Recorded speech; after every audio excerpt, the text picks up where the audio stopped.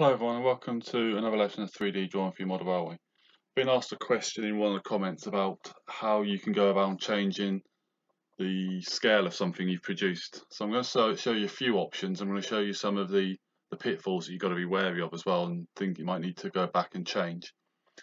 So if we start off with quite a simple one, what we'll do is I've already exported this file to a 3D print file, and this is for the skip.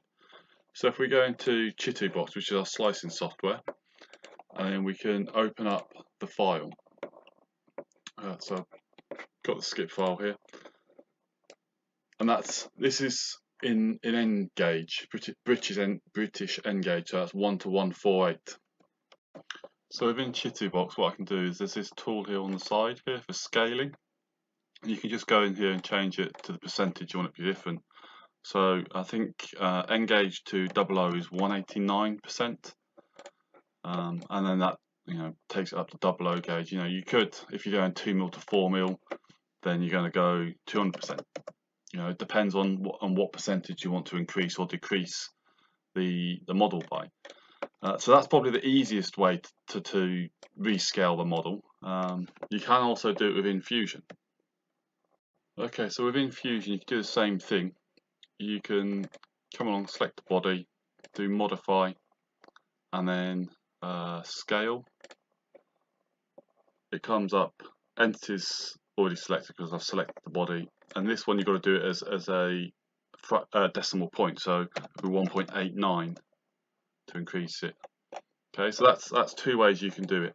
Now the issue that you've got when you're doing things like increasing scale or decreasing scale, if I just undo that a second, if we inspect the thickness of the wall thickness here, so if we're inspecting from that line to that line, now I've got a scale wall thickness there of 1mm. Okay. Now if I was to go and redo that and scale it to 1.89% bigger and inspect the same thing, I've now got a wall thickness of 1.89. So what you may want to start thinking about doing when you start rescaling models, it doesn't matter what model you scale from, you may have to go back in and edit the file itself. So you can just go back into here, edit the feature. So this was the thickness of the wall here. So it's 0.5 here because as we drew the model, we end up putting a top rail in here. So you could just reduce the thickness down here. So let's say we wanted to go to 0.3 millimeters, and then as it jumps all the way back through all of this work, it will then automatically rescale anything that was beyond that point for that measurement. So if we now inspect those two lines, we've now got 1.512. So you can play around here and change the details, and you're going to have to be careful of that, especially going from N gauge to 00. That's one thing you've got to be careful of, is that wall thickness is going to increase and it's going to make like window recesses or details potentially bigger than you actually need. The biggest issue is coming back down the other way. So if you were to take a model and say, let's say we drew something to full scale, and then we try to reduce that down to 00 or N gauge, well, then the problem you're going to then have is the minimum thicknesses of what you've drawn would potentially become too thin for the printer to be able to print it accurately, and you'll end up with details either not printing or misshaped items because it can't have the strength within it.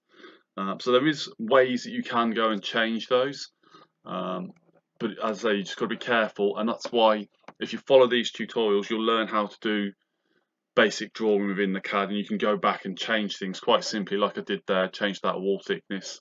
I could have these circles on the side here that we used for the mounting points. You could just go in there, edit the sketch. They're 0.5 millimeters there. Let's change them to 0.25 millimeters. Okay, finish the sketch, and then you can see how they've automatically rescaled to a different diameter. Now if I was to inspect this, it shouldn't be 0.25 because that's done before the scaling issue. So you just got to think about that as you go back through all those items and change them. That you've got to look for those particular changes you made. Okay. another way you can do it is Fusion's actually got a calculator within the drawings. So if you were to come into here, edit the sketch, let's say we were to look at this dimension here, okay? Now, it's difficult to do this when you've got lots of drawings like this, but that's measured at 6mm, okay? So let's say we wanted to up that to 00 gauge.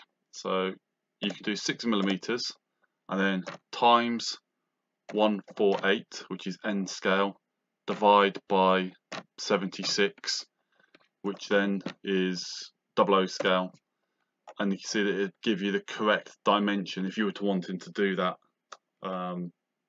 by editing the drawings. So yeah, that's your ways you can go about changing those within the drawing itself. But as I say, how you do it is completely up to you. But when you think about things like wall thickness, then you're probably going to want to come back and edit within Fusion 360 what you do, rather than just doing it through Chitubox here. Although, to be fair, you know, on a lot of things that you would draw, you're not going to notice a massive amount of difference. You know, if we were to look at, say, something like the relay cabinets we did on lesson 1, that there is no wall thickness there. So when there's no wall thickness, you're not going to notice that difference when you just scale it up in Chitubox. It's only when you're starting to look at things that have got this thickness of material that you need to start worrying about going back and changing those. So I hope that's answered the question. If you get any more questions, then please fire them across on comments. I'm more than happy to answer them. So thanks for watching, and please like and subscribe the videos.